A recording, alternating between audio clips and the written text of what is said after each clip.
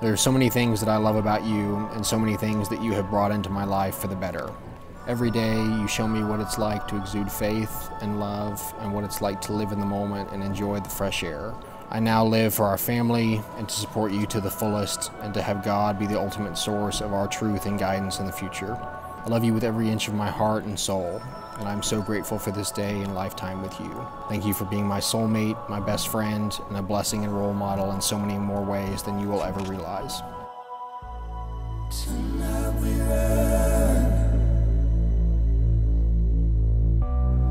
ran into the sun. This is from 1 Corinthians 3:6 through 9. Again, this is Paul writing. Paul said, I planted the seed, Apollos watered it, but God has been making it grow.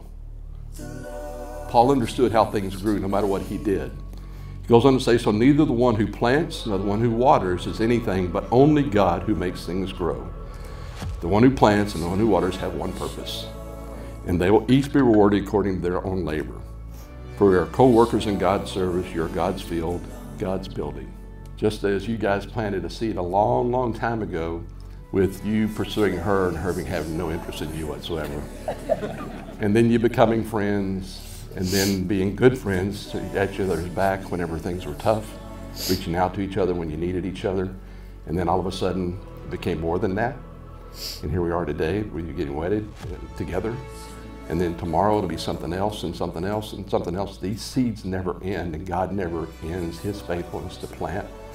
And you plant and you water, and he never ends his faithfulness to make the sun shine on it in a way that makes it grow.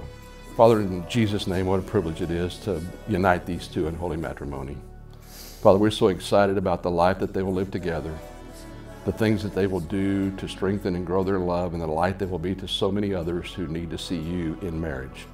So we lift them up to you. We all pray for them. We all commit to be behind them, to support them, to encourage them, to pray for them, to be with them through all of this. As long as we have breath, we promise to do that, Father. So we lift them up to you.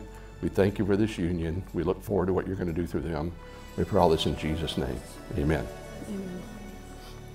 With the power that the state of Texas gives me, it's my privilege to pronounce you man and wife. Brad, you may kiss your bride.